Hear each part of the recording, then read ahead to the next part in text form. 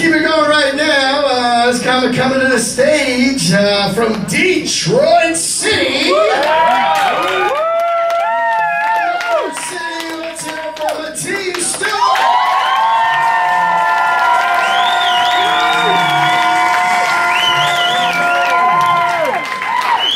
Yes, I am from Detroit, but I am a safe black guy.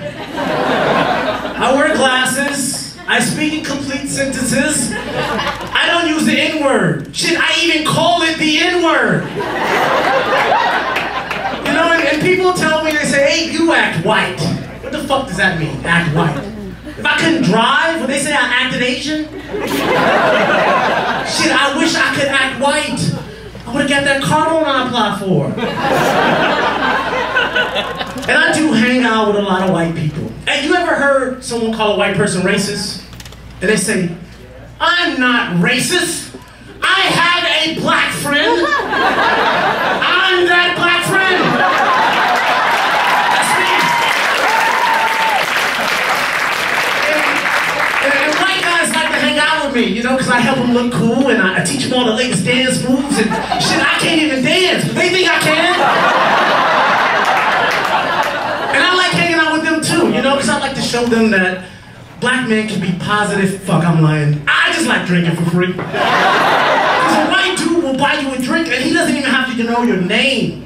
A black guy would buy you a drink only when he's trying to get laid. So fellas, if your black friends try to buy you a drink, you better watch your back. Literally. Yeah, and since I hang out with a lot of white dudes, you know, white women, they pay a lot of attention to me. And I love white women, it's in my DNA. I can't get enough of those thin lips and flat butts. But white women say some really fucked up shit to me. You know, they say things like, what does your name mean in Ebonics? I mean, Mateen, you're black, but you're not like black. Look, I got a tan, twinsies. So, I want this one white girl, right? And we're about to have sex. And she pulls out this banana. And I'm thinking like, what the fuck is she gonna do with this banana? So she turns to me and she says, show me how you want me to suck your cock. Because that's what white girls call it, a cock. And I said, what? She said, show me. I said, give me that banana. Hey, ladies, hey, when you suck your man's cock next time, choke on that shit. We love it, even if it's small. So, I just turned 30, and I got fucking wasted at my party. And I blacked out, right? And apparently I had accidentally called my grandmother. Yeah, and I told her how much I love eating pussy. So I get a call the next morning. Why do you call me last night talking about how much you love eating pussy? Pussy's so tasty. This is my grandmother just said pussy face. Well, that's all right you say you like eating pussy, baby.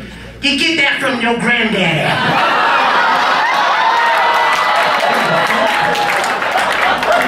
True story. You guys a couple? Any couples? Couples? I know some fucking couples in the audience. Well, my girlfriend, she's about to be a doctor. Yeah, she's graduating magna cum laude. I graduated, thank you, Lottie. You know, I like white women, but my girlfriend has a little more flavor. She's Indian. Tech support. Not Indian. I see some Indian people here. I think see you. And it's taboo for her to date my black ass, right? So I'm her little black secret. So she worries that when we go out, we might see her relatives. So I haven't had a fucking Slurpee in 2 years.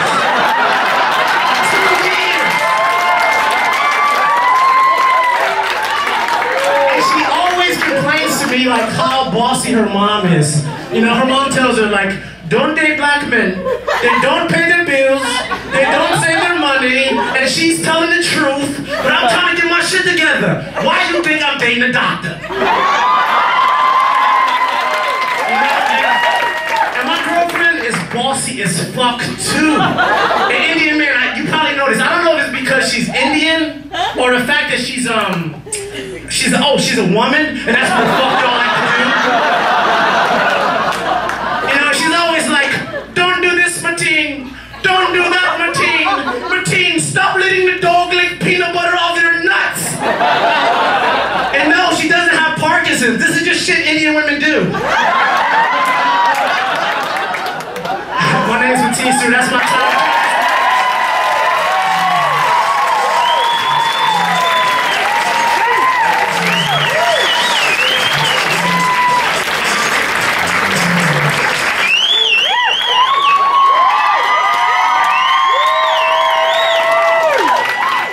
You see, Mateen likes dogs too. He ain't no cat guy, a cat with that weird rough tongue, right?